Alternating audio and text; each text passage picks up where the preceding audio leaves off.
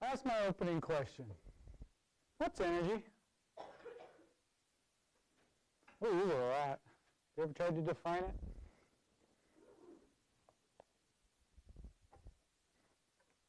Does your book define it?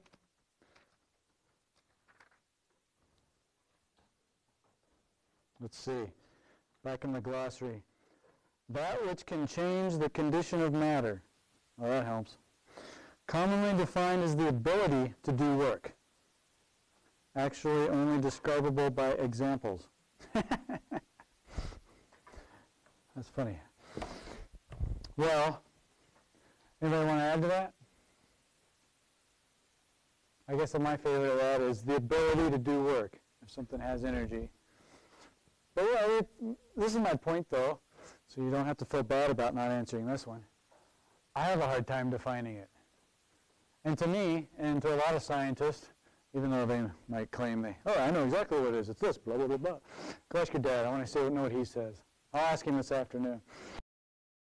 I'll let you do it first. My point is, I don't really care what it is in science. I'm less interested in what it actually is than how it transforms.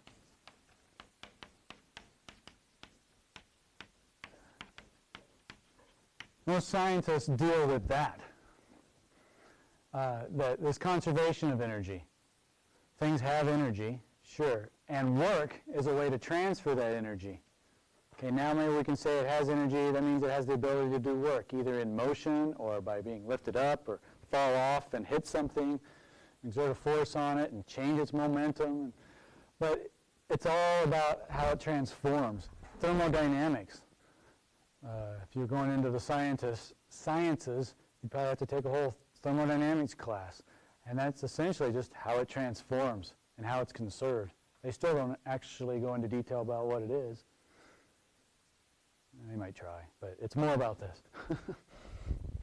So that's what we've been doing, is conservation energy. We've been focusing on two main ones, potential energy, and specifically right now, gravitational potential energy.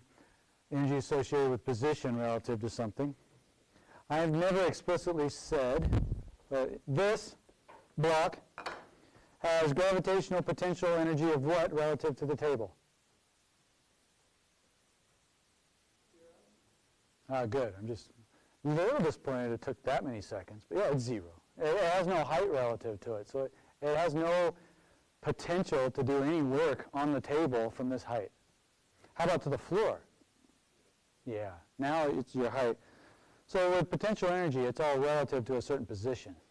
I raise it up, it gains potential energy relative to the table and the floor. But it still has more relative to the floor than it does the table. The other is kinetic energy, and that's the energy associated with motion. So anything moving has kinetic energy. It also has what else? If it's moving? Momentum. Good. Good. We have inadvertently described another form of energy. Does anybody remember? Kinetic, potential. You all go, oh yeah, right, once I say it, but I was just curious.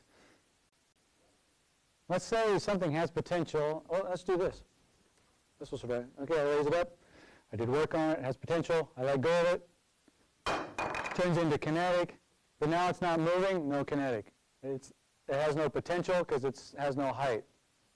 Where did the energy go? Did it disappear? Heat. Anyway, heat's a form of energy. Yeah. And what did the work on it to turn that into, to transform it into heat?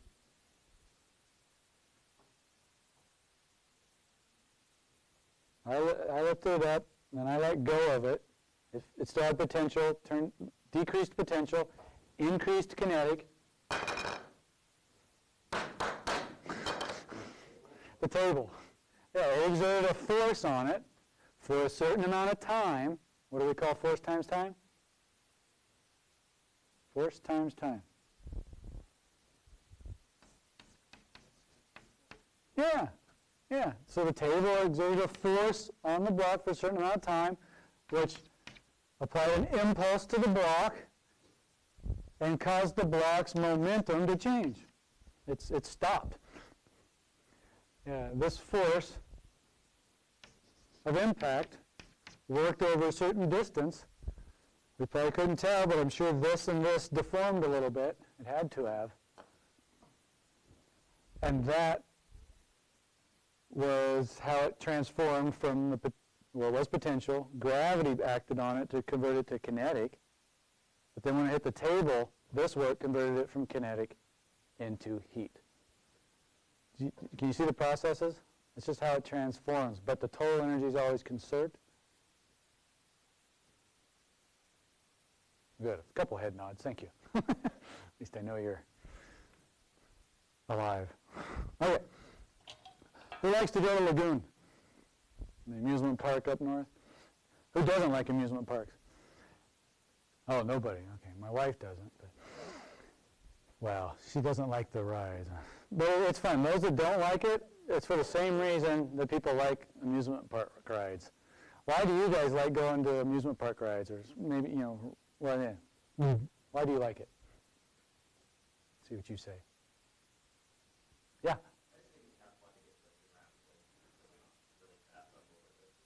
Thank you. That's what I hear most. Whipped around, going fast. Anybody else? Who likes going fast? Yeah, okay, there we go, half the class. My point is, it is fun going fast, but you know, we wouldn't like it if we only went fast. You said a term in there that well, it wasn't just going fast. How many have ridden on an airplane? You're going even faster. Is that exciting? Well, maybe for some of you. But you can be going hundreds of miles an hour, right? Whoop-de-doo. It's just like everything's normal. Until what happens? Turbulence. And what's turbulence trying to do to the airplane? You're happy going in a straight line at a constant velocity, and something, force is trying to push it around, causing your velocity to what? Change. It's so, amusement park rides, it's not the velocity going fast that people like, even though that's what they say. Now, you've had a physics class. You can reason this through. It's accelerating is what people like, being whipped around. That's speeding you up, slowing you down. It's when you take off. It's when you go around a corner. Remember, changing directions changes your velocity, and you feel that. It's that feeling you like or dislike that makes you sick. Turbulence. That's because you're trying to change your state of motion, accelerate. People often don't like that. I think it's kind of fun to a point, but you know.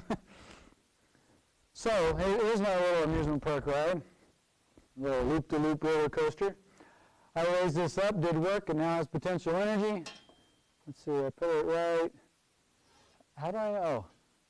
How high should I put it? How do I need to make this roller coaster so that it makes it around this loop? How do I figure this out? Do they put dummies in the cart and trial and error? Maybe. I don't know. I doubt it. Because they got to build the thing. But you realize all the energy you get does work to get you up to a high point, and then you just kind of let gravity take over. So you start with so much gravitational potential energy.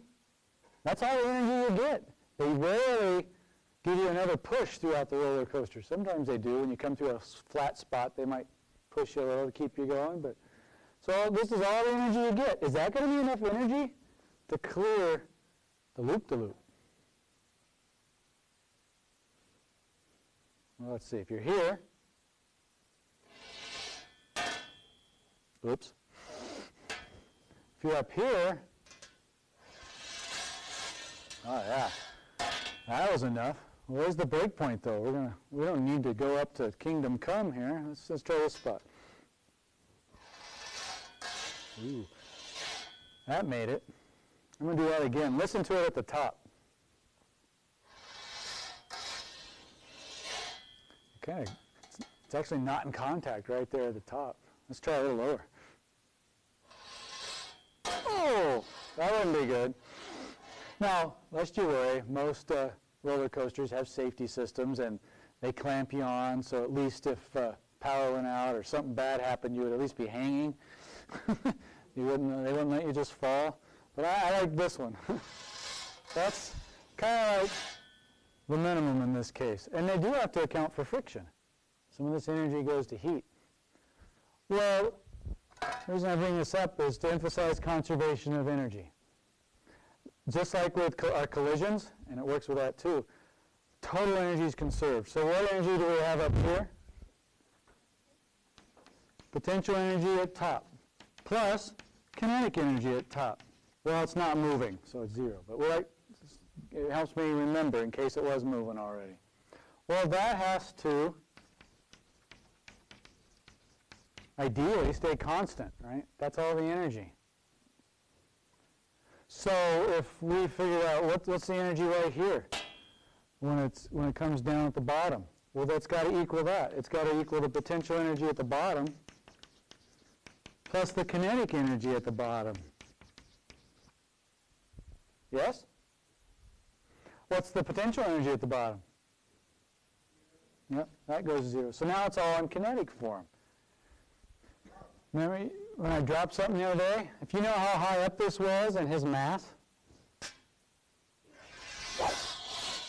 right there, we would know how fast it was going right here, wouldn't we? Who sees that? Raise your hand. Not quite, huh? How do we know how much potential energy was at the top? That's got to equal the kinetic energy at the bottom. Total. This is mgh at the top, and this is 1/2 mv squared at the bottom. This is what I find interesting. It doesn't matter how fat you are or how skinny you are. Because if you divide both sides by the mass, you don't even need to know the mass of the ball or the people on the ride. Could you solve for velocity now if you just knew how high up you started? Nope. All right, let's do it then. Do you see how I got rid of mass? All right, let's multiply both sides by 2. That'll get rid of the 1/2 over here, because that'll cancel that one. But we'll have a 2 on this side. And what do we have over here? V squared bottom. We good so far? We don't want to get rid of that squared term, so we square root both sides. And that would be the velocity at the bottom.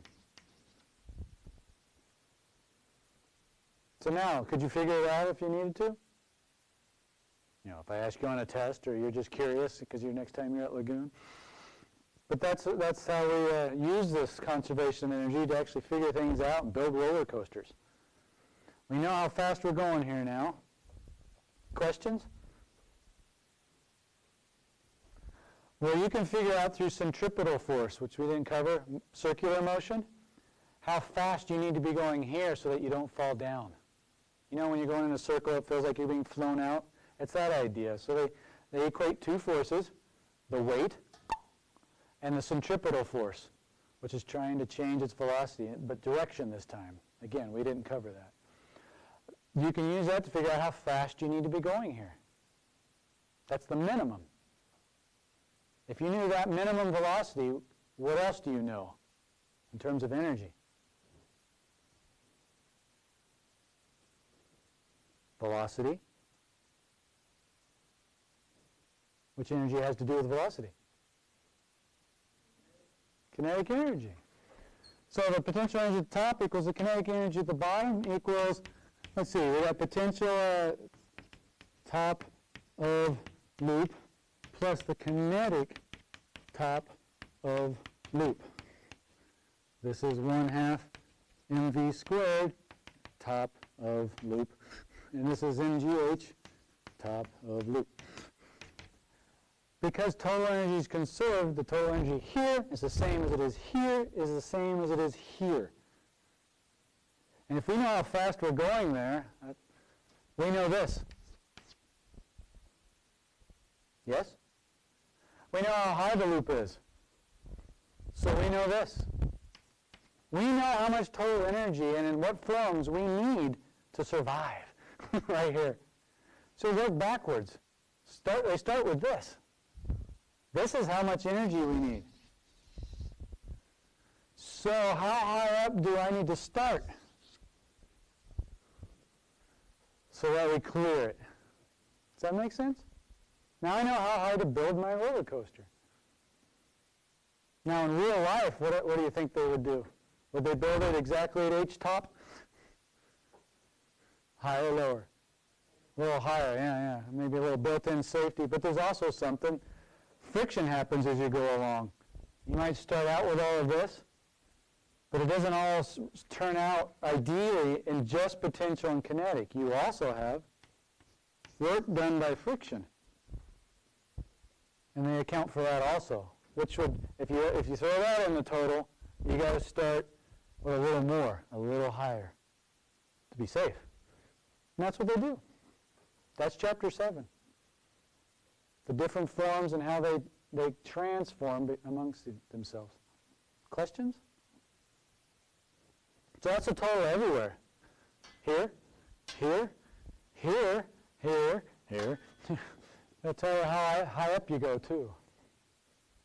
Back up, if you could. All right. Remember our collisions? Let's say we had a cart coming in to this cart that wasn't moving. And they bounce off each other. And this one ended up going that way. And do you remember what this one did? Yeah, it stopped because they were the same mass. And we set up the total momentum before equals the total momentum after. Is this an elastic or inelastic collision? They're going to bounce. I told you that. Or you can do the same game. On our air track, you take, well, the initial potential energy plus the initial kinetic energy has to equal the final potential energy plus the final kinetic energy. Well, this one's easier because we're not changing height. So we don't have to deal with those, but it's nice to think about that. So basically, it's the total kinetic energy. Kinetic energy of 1 initially plus the kinetic energy of 2 initially has to equal the kinetic energy of 1 finally plus the kinetic energy of 2 finally. Still with me?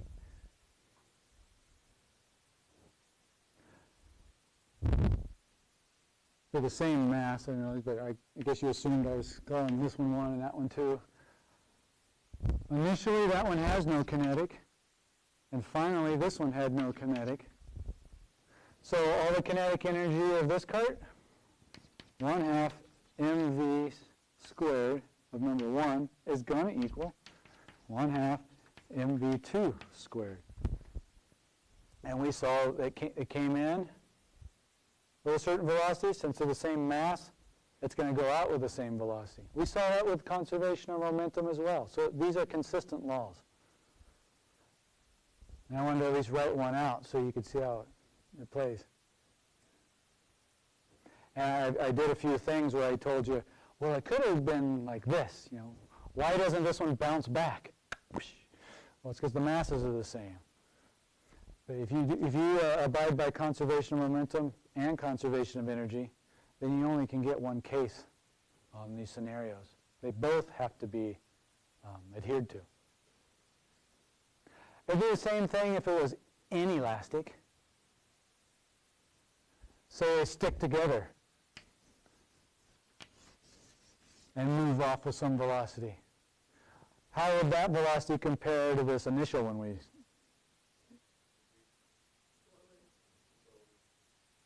slower.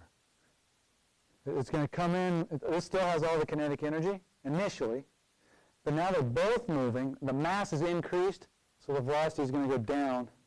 So yeah, it will be moving slower, and we could figure it out. It's just now this one isn't 0, right? You do have some kinetic energy there. And since they're combined, you could think of it as 1/2 of m1 plus m2, this new v squared. If they're the same mass, then that would just be 2m. and you could calculate something if you needed.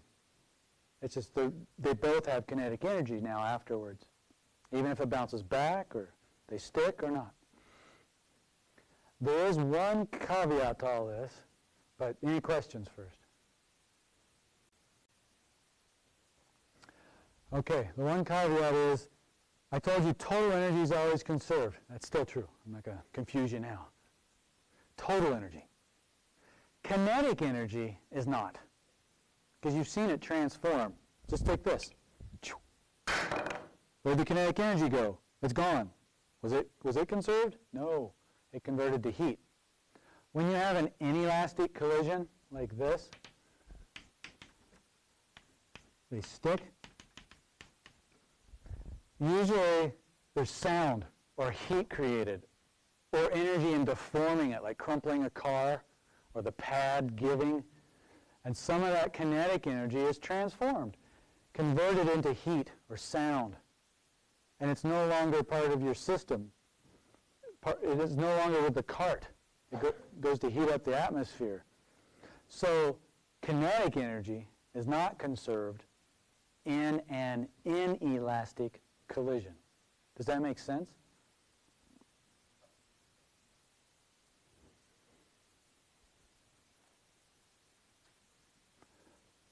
But total energy is. Just want to make sure you guys knew that. Just another example of how it converts. Okay, machines. The end of chapter 7 is simple machines. Do you guys remember the 6 kinds of simple machines? You might have learned them as a kid, or hopefully you've read chapter 7 all the way by now. But what are some simple machines you guys know of? A lever. I heard pulley. Inclined plane.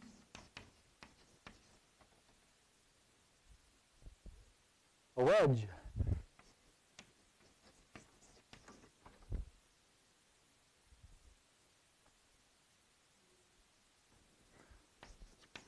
Wheel and axle. Screw. I think that's it. Did we get them all? I remember 6. Yeah.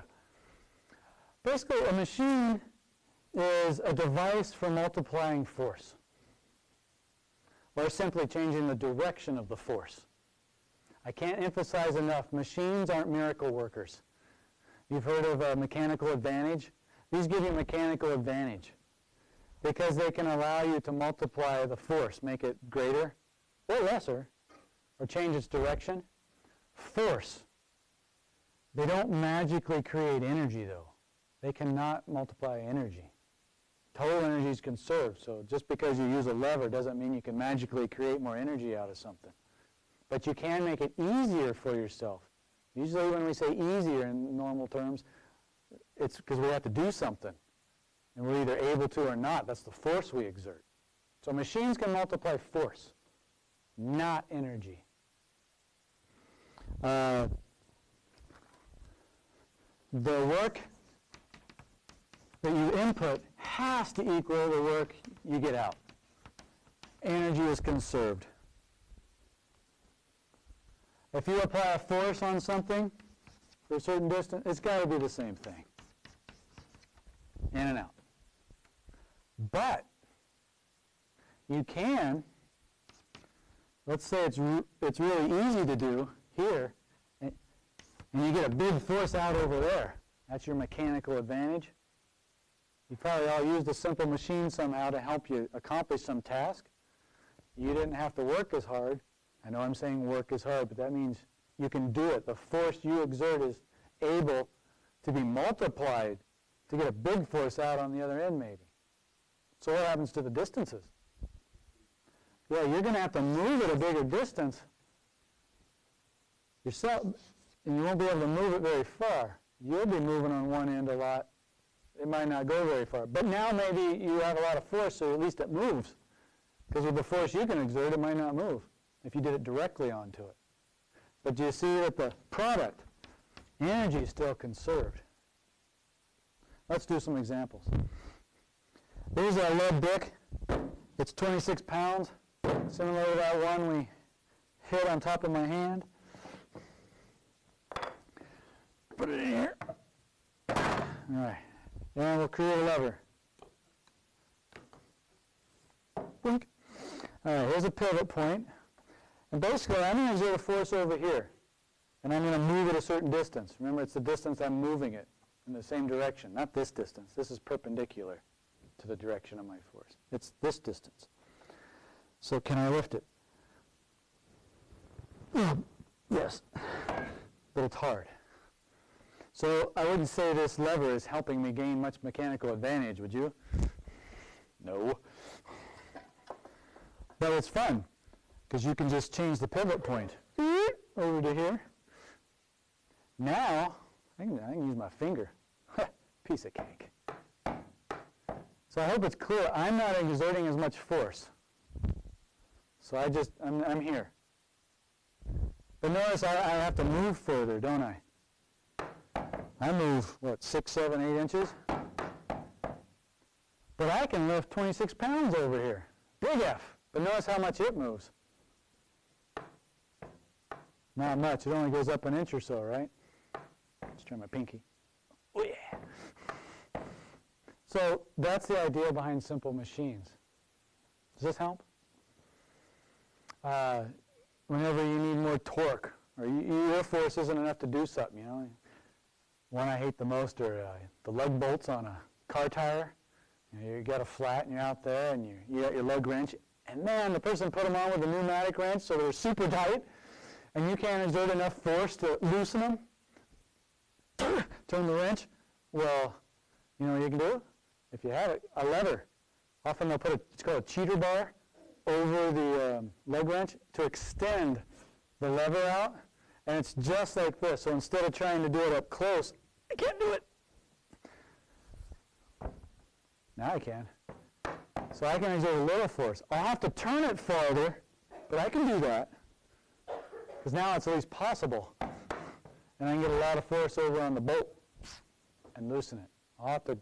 I'm way out here, so I'm going to have to go around this far just for this to go, but now I can do it. Check out an inclined plane. Oh, that's like this. I'll do that one after. How many of you have been asked to help your friend move? Or you've moved. Pianos? Last time I moved, my friends helped me move a piano through the snow. I'm still grateful. The one I remember the most are like washers and dryers and refrigerators, lifting them into the moving truck. And we could go like this and get it in, but they're usually too heavy for me. I can't exert enough force, the force needed to lift it. So what do? We get a ramp. And we go, and we push it up the ramp. Because I don't have to hold the whole refrigerator up. Who's helping me? The ramp, the support force. I just need enough force to overcome friction and a little component of gravity, the vertical part. So I can do that. It lessens the force I need. But you're way over here and you got to push how far to get it up under the truck? That far. A bigger distance. If you went straight, it's a lot easier. I didn't have to go as far. Smaller distance. But I can't do it.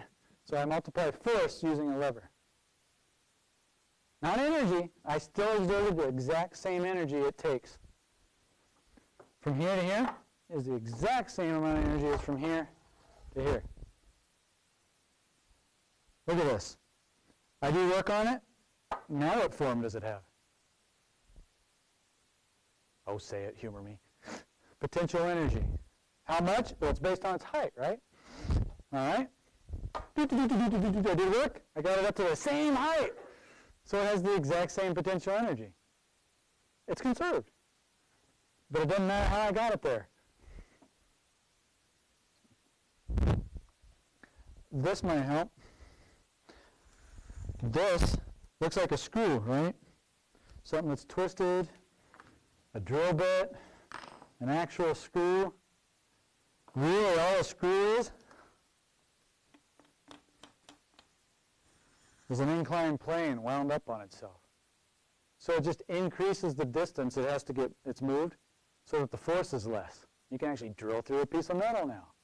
You could never push through a piece of metal, but if you go a long enough distance, you don't need as much force, you can still exert the same amount of work and energy and get through it.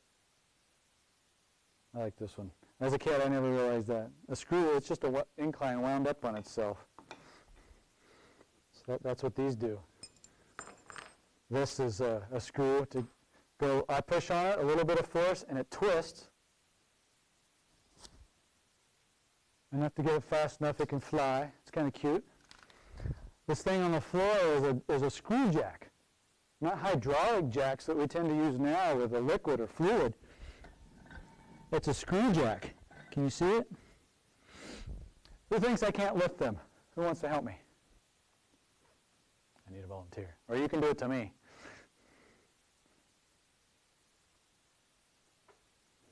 I won't make any cracks about your weight. I can't do this myself, though.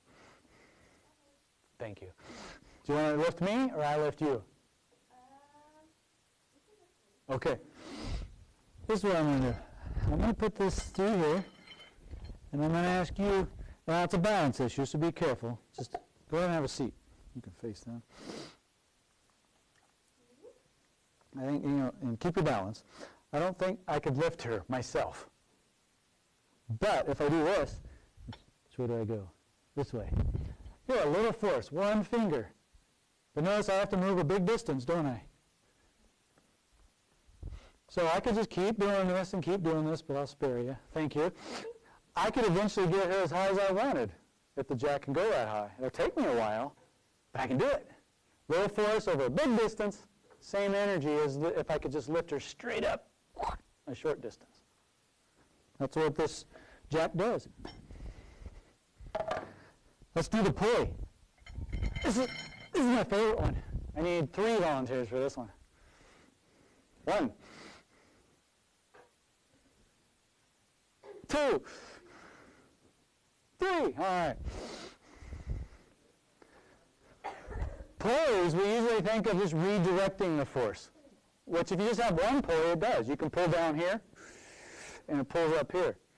But if you get a block and tackle, you put several together, you can actually multiply the force. So, Brooke, I'm going to have you hold this end over here. And you grab that handle. I'll have you grab this handle. And we'll have a little healthy tug-of-war competition. So the challenge here is you two have to keep this pulled apart. You could twist it so it's not so bad if you want. And your job is to pull. When you pull, it'll get closer together. They're going to try to keep it apart. Go for it. And you can go like this, Brooke, because you'll run out of room. Come on, guys.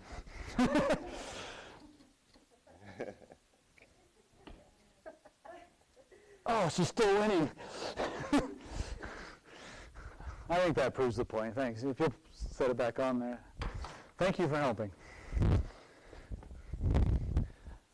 This block and tackle goes around 7 times. Goes back and forth. It's 7-to-1 ratio. That means for the same force they're trying to pull and hold it apart, she only has to exert 1/7 of that force to get it to move. So she was barely working.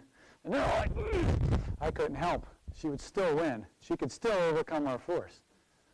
So this is really helpful when you're trying to pull, get your truck out of the ditch or something, or hoist something up you can't lift. You can go like this, and it'll slowly raise up. Did you also observe that she had to move the rope a lot further? She'll have to move it 7 times as far as they move to keep energy conserved. So that's what a pulley does. What else? Wheel and axle helps eliminate friction between when you're rolling. You just get some bearings in there and you can spin, can redirect the force. Mainly it's just to get rid of friction. That's one reason it helps.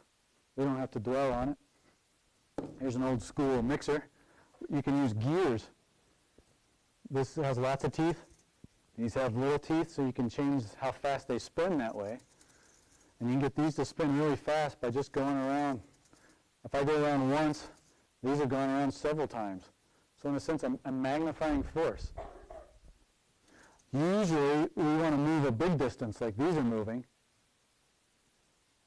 so that we can use less force. This is one where I actually have to use more force over less distance, but I'm getting these to move a lot. So this multiplying force thing doesn't always have to be up. It can be down, because maybe you want to increase the distance. So these work well. I can go fairly slow, and these can beat the heck out of the Cool Whip, right? Or the egg whites. A wedge, that's essentially an inclined plane, a two-sided inclined plane. You're just redirecting the force so it can help split something apart. Door stops, or splitting your wood for fireplace or whatever. That's simple machines. I think you get it. Any questions? So one more thing with them, efficiency. It's the last thing of chapter 7.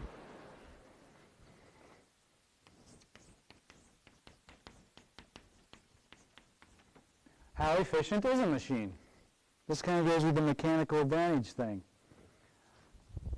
Well, that equals useful energy output. Basically, what are you getting out of it? What are you getting out of it? Versus the total energy input. Now, I hope some of you are at least asking, wait a minute, I thought you said energy is conserved. Yeah, total energy is. But machines, you still have to overcome friction. Like this is a good example. Here, I wasn't overcoming much friction or air resistance. But if I go like this, some of this energy is being converted into heat. And so I have to use a little more energy this way than I would if I had to go this way in real life because of friction. So total energy input, what I put in, it's just a ratio of what I get out. It's useful. So friction didn't help me. So we just see the useful part. An example. Let's say you put in, I don't know, let's make it easy. 500 joules of energy. It takes that to get up the ramp. But by the time I get to the top, I only have 250 joules of energy. You know, usually I can look at the potential energy. It's that high up. How much energy was converted to heat? 250, the difference. It went somewhere because it's conserved. What's the efficiency? 1/2, 50%. So we say that machine, I'm making this up, is 50% efficient. If it was 100% efficient, we'd get all of it out. It'd be great. But most machines, actually I don't know any machine that's 100% efficient. They're usually 50% or less because of some of this energy getting converted to heat. But at least we can still use the machine to multiply the force or the distance so that we can use them to do useful work that we couldn't have done otherwise. But that's efficiency. That's all there is to it. It's just this ratio. So if you have a question, it's just you look at what are you getting out versus what you got in, and it's just that percentage difference. That's all there is to efficiency. So when you're surfing the web or read articles and you see that solar panels it's only 25% efficient, your first thought is, oh, that's terrible. Ugh. That's kind of common for solar cells, and at least we can use them. But yeah, 75% of that energy we put in, we're not getting back out. So there's a lot of room for improvement there. Can you ever have more than 100% efficient machine? Of course not.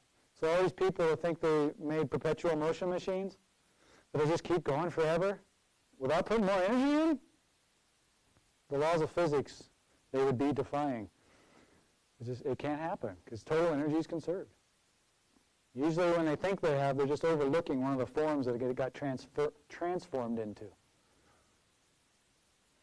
So, I intended to start Chapter 10 today. It's okay, we'll be fine, but I want to ask some questions on this. So, clickers, before we leave.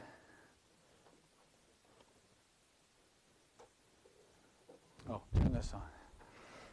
I think I chose 3 of them to ask you.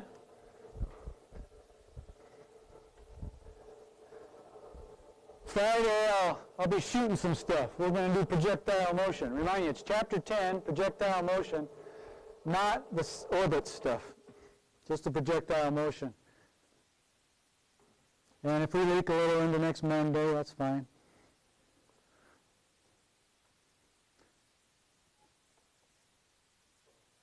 All right. It helps if I actually open the question. Up, that's there, that's there. Light's coming out.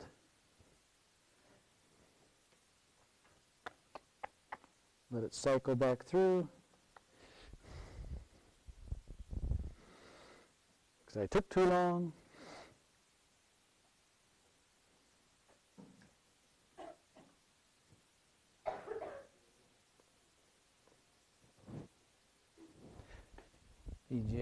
VGA1, power, lights on. Doesn't like me.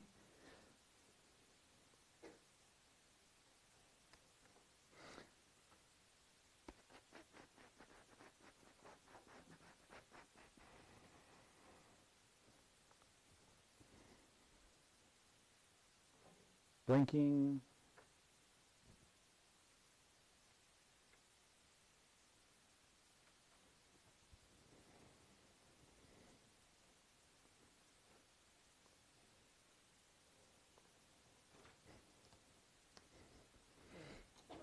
Taking its own sweet time to connect up. One more before I try to reboot everything.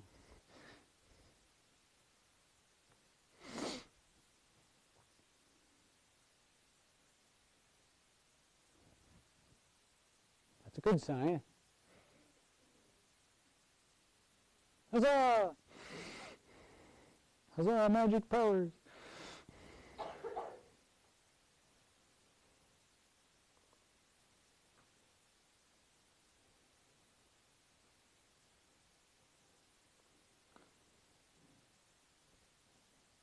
Okay. Whew.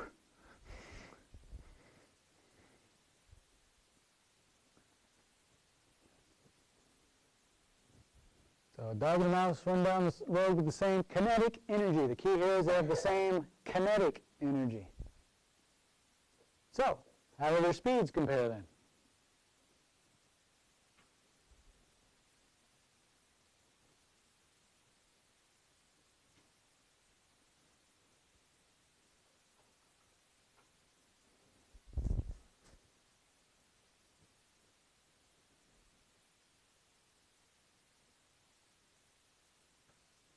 Ten, 9, 8, 7, 6, 5, 4, 3, 2, 1. It's the first one. Has everybody gotten a chance? Holler now. Okay. Most of you B, the mouse. Why do you say it's the mouse? You're right. Let's help us all understand. Why do you say the mouse? Smaller mass. Kinetic energy has to do with mass and velocity squared. So yeah, if they have the same energy, but one has bigger mass, then this one's going to be going more slowly than this one to keep that product of v squared and m the same. Just to help you get in your mind that speed, just because they have the same energy doesn't mean they're going the same speed. It depends on their mass. Does that help? Those that missed it? Okay.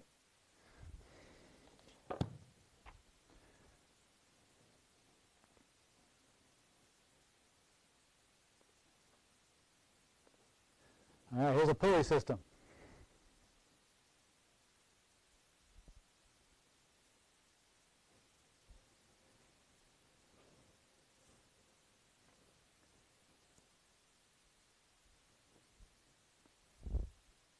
Basically, I give you the force and the distance on one side, but only the distance on the other side. So what would that force be?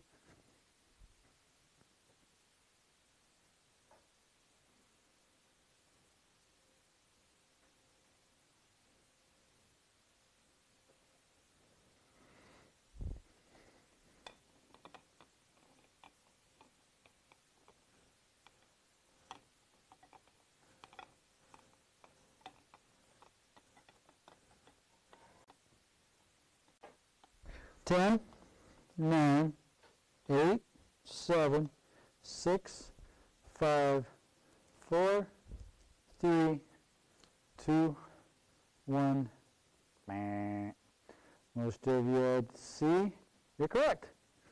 There's two ways I would look at this. They're both referring to this idea. Same energy, so this product has to be the same. On one side, it's 80 newtons for downward force, and the other one, oh, I described it wrong in the first place. Apologize. So it gives you the two forces. So what's the ratio between the forces? You can plug them right in and plug in the distance and solve for it algebraically and get 25 centimeters. I prefer this way. The big force is 80, the small force is 20. What's the ratio? 1 to 4. So the ratio between the distances has to be 1 to 4. If on the small force side we moved a meter, then this will be a fourth less that distance, a quarter of a meter, which is 25 centimeters. And one more. See if you got this efficiency.